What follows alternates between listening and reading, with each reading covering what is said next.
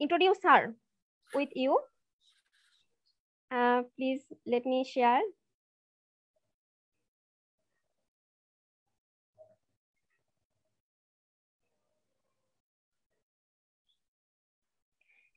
Okay, and this is Dr. Ilse Köhler-Rollefson. She is a project coordinator of League for Pastoral Peoples and Endogenous Livestock Development, Germany, and co-director of Marwar Camel Culture Festival, Rajasthan, India.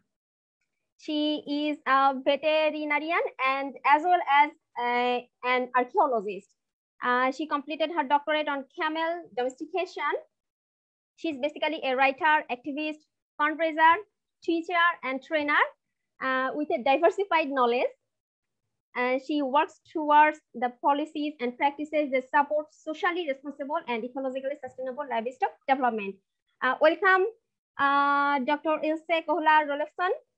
Please share your screen and provide your valuable lecture. Thank you.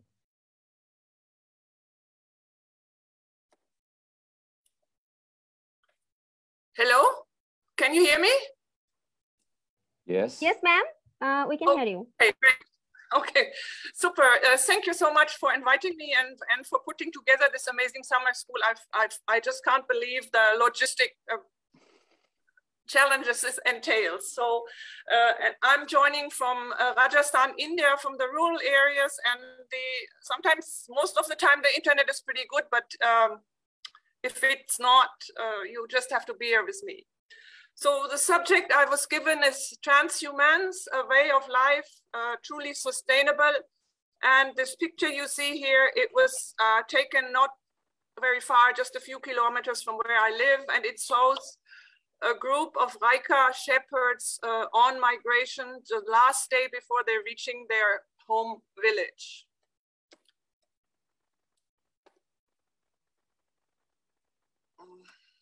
So the subject I was given is transhumance, but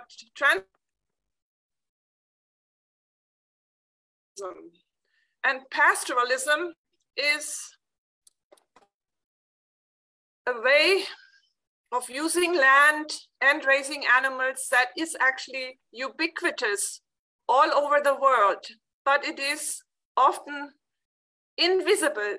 People just don't know, are not aware of their existence. And my organization, the League for Pastoral Peoples, we recently started a mapping project, and we have already mapped about 600 different pastoralist groups around the world. So you can go to this website if you would like to know more about it. So pastoralism is actually, you find it on the rangelands of the world, which take up about 66% of the world's agricultural land. I mean, just this is just really truly amazing that only on about 30% of the agricultural land you can grow crops. The rest can only be used via livestock, via herding, via pastoralism.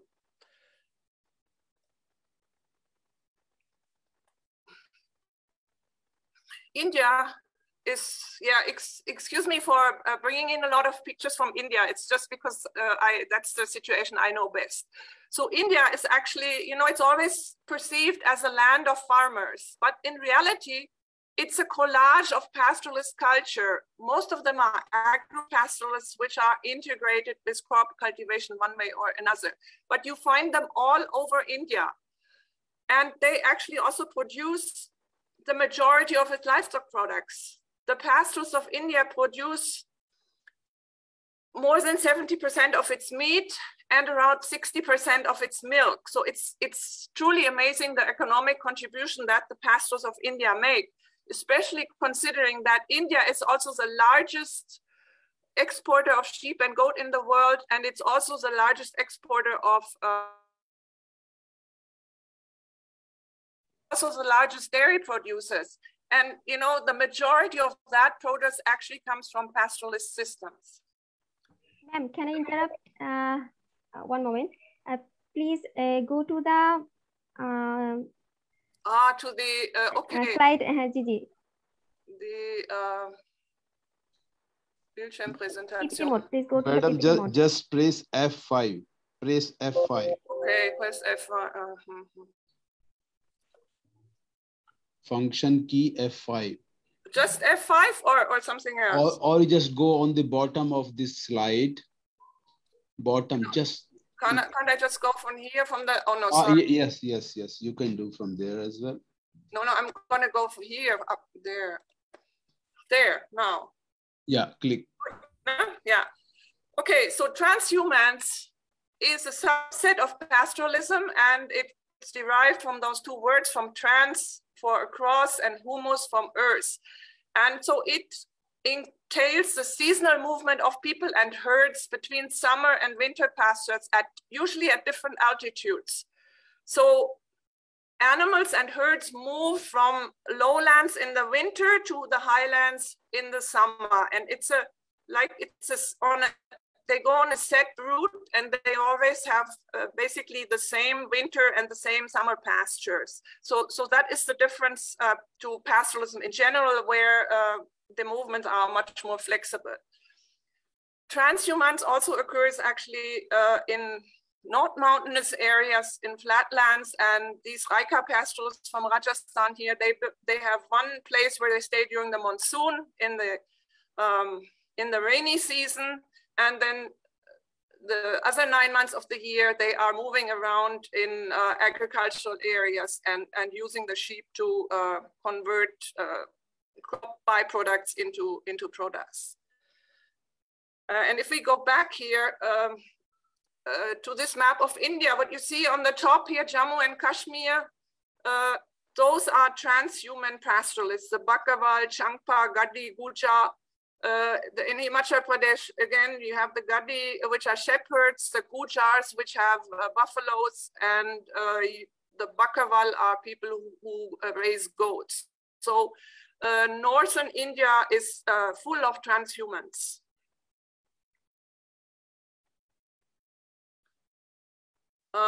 So transhumance involves multi-species coexistence of human and non-human animals, which can be sheep, goats, buffaloes, cattle, horses, camels, yaks, llamas, and alpacas, and often together with transport animals and guard dogs. And so this group of people and of their animals, they form one social structure, one organism. They work together as a team. They have an elected leader, but everybody has a role. So it's a very complex social system in which all duties are shared. This picture, again, it's from Rajasthan, taken just a few months ago, of these people on their way home. Why do people go on transhumance?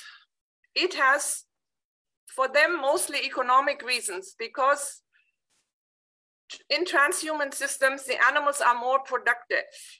They give more milk and they have higher fertility. The intervals between the births of the animals are less in transhuman herds than in sedentary herds. It also means you can have a higher number of animals than if you keep them year round in the same place in a sedentary system.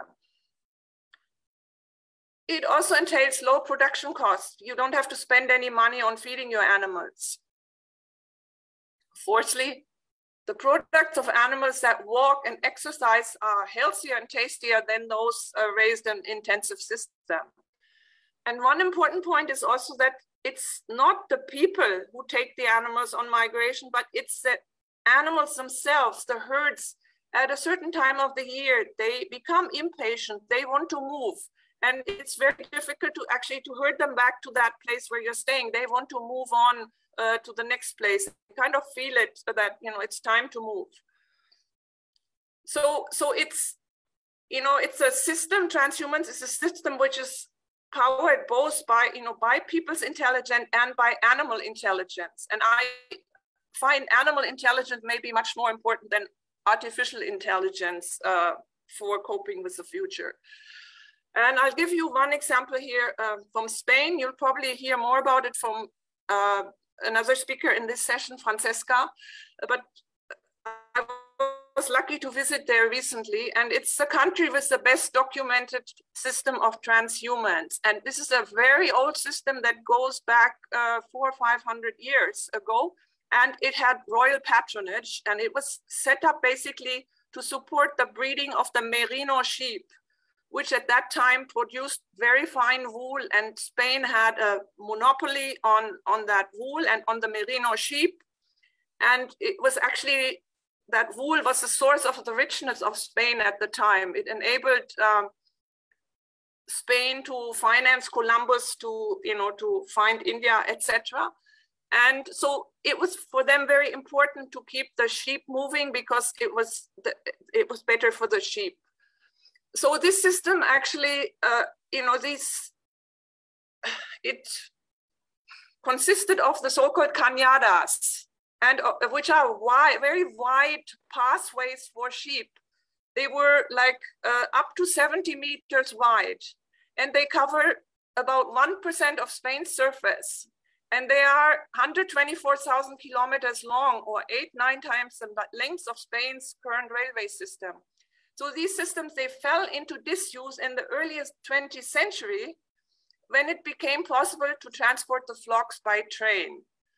And that had all kinds of ecological consequences. So basically it was recognized, I'll expand on that a little bit later, that this transhumance is really important for the ecology and wildlife of Spain. And in 1995, Spain passed new legislation to protect the network. And you have this photo here, and this is a drinking place for the for the sheep and in the background you see between the forest there, that's actually a cañada. So these are very wide roads.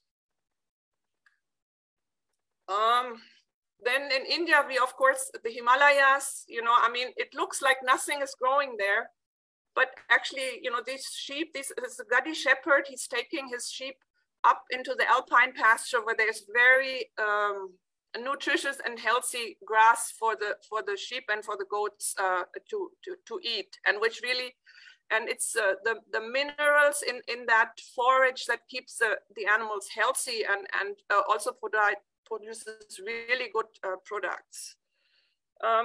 We also have transhumance in Western Africa, and actually the majority of the Sahel's cattle and a large proportion of its sheep and goats are kept in this transhumant system, and it's basically the only way of utilizing that arid area. And again here, these transhuman systems supply about 65% of cattle meat and 40% of mutton and goat meat and 70% of milk. I mean, it's truly amazing the output of these transhuman systems. Transhumance has a lot of ecological benefits, and actually from what I have heard, the transhuman roots often follow the ancient roots of the wild herd animals, and they connect ecosystems for genetic exchange. So Spain, for instance, has like several different biological areas, and it's the sheep and the goats who move, and they bring new genetic resources from one place to the other. They transport seeds and insects and other small animals in their wool, and especially that carrying the seeds seems to be of major importance in times of climate change, because it enables plants to move, to adapt and to move to new ecosystems. And there are also calculations on the value if you transform this into commercial value, the seed exchange, there are some really big figures come out. And we must also remember that many of our most beloved landscapes were actually created by pastoralists. On the left, we can see this is the Spanish dehesa, which is a silvi-agro-pastoral systems in which pigs and sheep and goat and also cattle are kept. And the pigs, for instance, they eat these the acorns of these oak trees. Or in Germany, on the right, you have, this is the Lüneburg Heath. It's also a very famous holiday area, and it's been created by sheep grazing.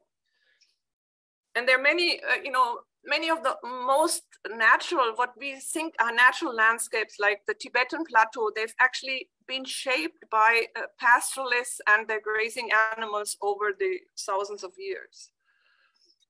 One really important aspect also of which transhumance and pastoralism ensures is that there is manure in the landscape, and the manure is actually at the bottom of the food chain because it, it's a haven for insects, and the insects then get eaten by birds and so on. There, it's at the bottom of the food chain. So having herbivores, grazing animals in the landscape is incredibly important for biological diversity. Similar situation is in Africa also, where pastoralism has existed since several thousands of years, and actually where people had their temporary settlements, their bomas, because the dung accumulates there, then this creates really hotspots of biodiversity in the long run. So we have here a situation where humans don't enjoy biodiversity, but they are actually supporting it. They're creating it. Pastoralism or grazing is also the only way of maintaining biodiversity-rich meadows.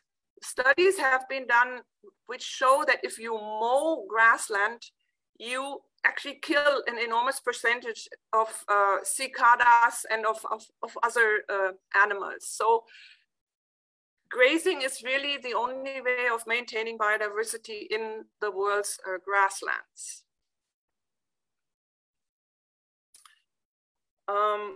So this is one of the reasons why at the moment of bringing back biodiversity, and the pioneer in this who's actually, he's a naturalist, a wildlife person, and he was in charge of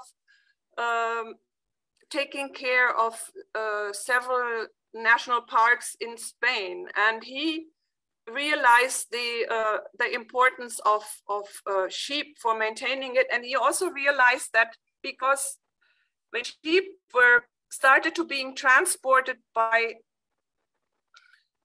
a train, then they stayed they were at there wasn't that time for migrating anymore. So they arrived at the wrong places at the wrong time, and actually started killing trees that were just emerging. They were eating it at the wrong time of the year. So because they were not on migration anymore. So he's put a lot of effort into bringing back the transhumans, and he started an organization called Consejo de la Mesta, which is, again, the Mesta was the earlier sheep herding organization which created the merino sheep, etc. It's also a very, an old organization, an old system of managing Spanish sheep and Spanish sheep production and managing the land. And he's also bringing back trying to bring back the whole culture around shepherding, which also includes bellwethers, for instance. These are castrated male sheep and goats which act as leaders of the herd and which the whole flock follows. And they have a very close relationship to people and listen to them, and they are trained to lead the herd. And this is a characteristic of shepherding systems in the Mediterranean area, who keep away the predators, which are a lot. There are wolves and so on in these areas. So there's a whole culture around the transhumans. And it's not just in Spain where it's being revived, also here, since it's the Ukraine summer school here, I found this example also in the Carpathians. There are efforts to revive the transhumans, and in 2013, a shepherd did a really long trip through, starting in the Czech Republic and then going to Slovakia and to Romania. So, and then in 2019, the transhumance was actually recognized as intangible cultural heritage of humanity at the application of 3 countries, Austria, Greece, and which one is the other one? Another country. And there's now an effort to really, to revive it across Europe. And you'll probably hear more about that in other lectures by Francesca later on, because it's from her I learned all about this. Also people like this professor from Nevada, who projects transhumance as antidote for modern sedentary stock raising. And I think that there is a lot to that. I mean, in these days and age, there is such a big anti-livestock lobby for, and it is there for a reason, because the industrial systems are bad for the animals, bad for the environment, bad for food quality, bad, I mean, from almost all perspectives, except producing cheap products. So transhumance is actually, yes, it's the alternative model, which we really need to bring back in the future, I think, because it has only positive impact. I mean, it doesn't have any, I just can't find anything negative about it. The only thing is, of course, it does not produce as much as industrial livestock keeping. It doesn't.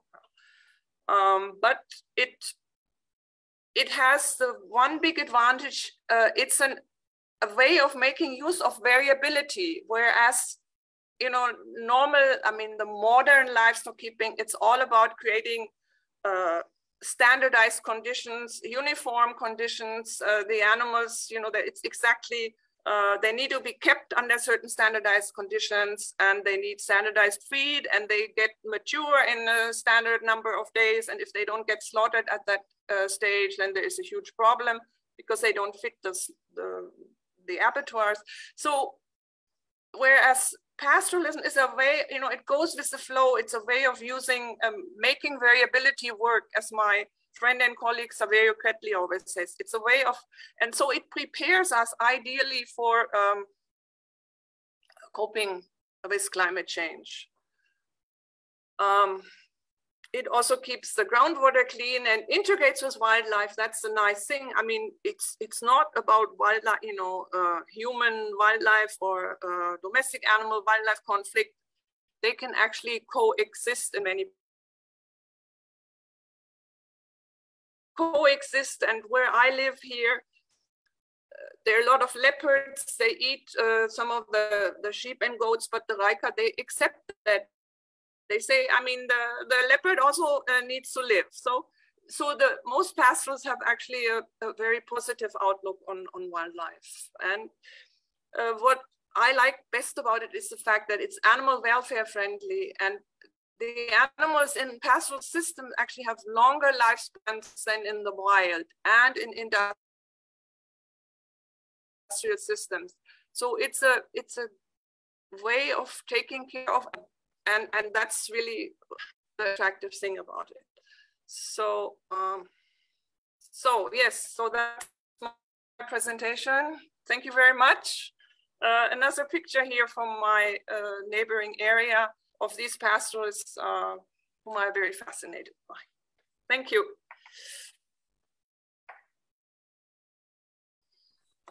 Thank you, ma'am. You are in very timely presented your lecture.